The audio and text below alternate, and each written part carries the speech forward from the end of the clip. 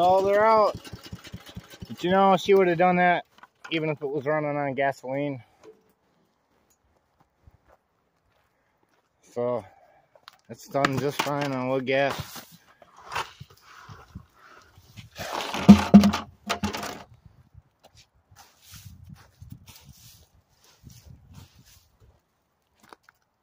Yeah, so once that screen, that's gonna be usable fuel.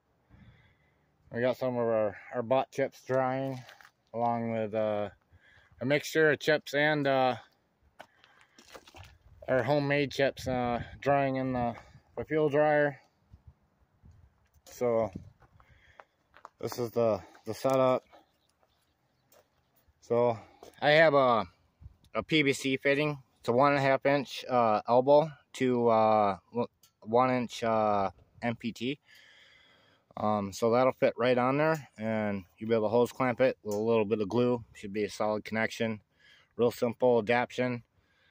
And then you always put your mixer remotely. Don't ever hang a big weight off the end of your carburetor. You'll bust the bolts off. I've been there many times. You want to keep it as light as possible.